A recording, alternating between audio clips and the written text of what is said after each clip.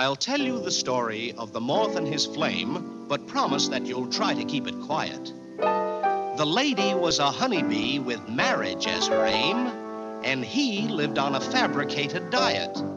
Now the moth told the bee, come on, honey, marry me, so tomorrow wedding bells will surely ring.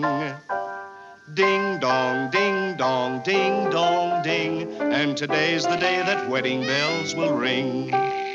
In a suit of fancy clothes, we find our boyfriend in a doze. 'Twas a zoot suit with a neat pleat nicely stitched. Get up, you lazy creature, eat your breakfast, find a preacher, 'cause at 3 o'clock today you're getting hitched. Oh, happy day!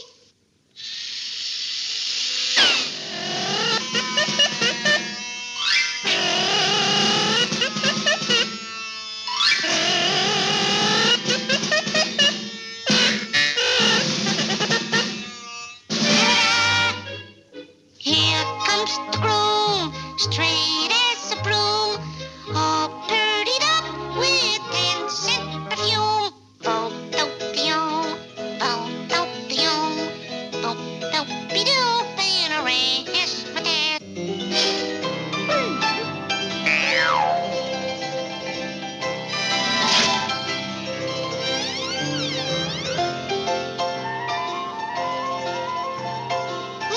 Nice piece of material. And pre-war cuffs, too. Da-da-da-da-da-da.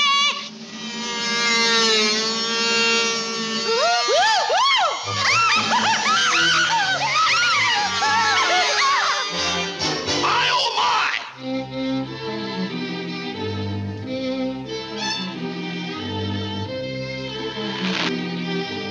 Oh, darn those zippers. Tick-tock, tick-tock, look what time is on the clock. There sat the bride, but she cried and cried and cried. Oh, where has her little moth gone? Oh, where can he be?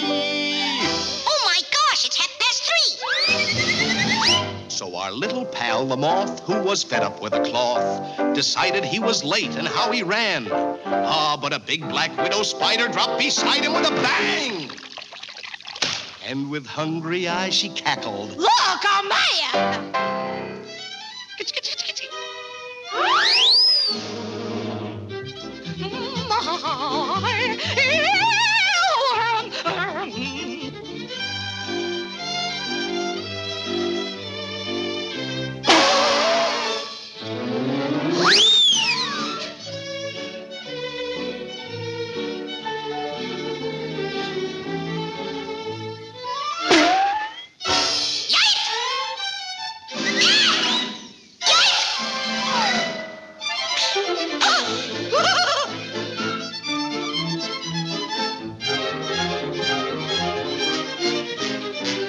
Player Jack!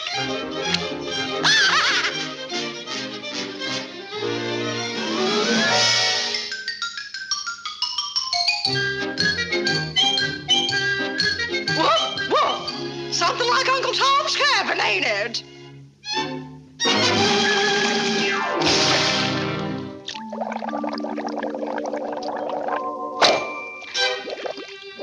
But the moth could not be had, and it made the widow mad, just to think there was a man she couldn't tame. I don't want to set the world on fire, but it says the moth's attracted by a flame.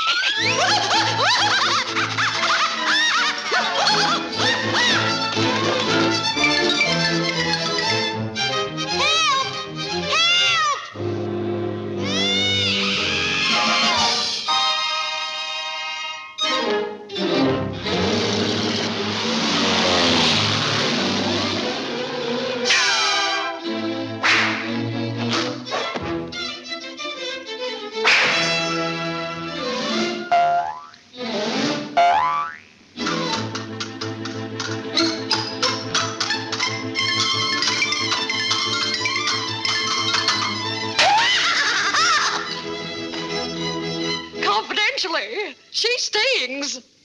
My hero. Oh, shucks. 'Twan't nothing.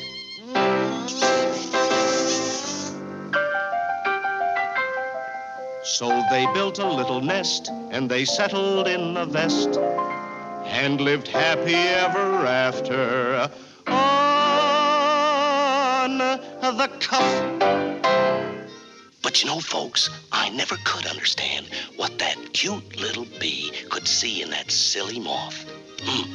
What a dope. Oh, yeah!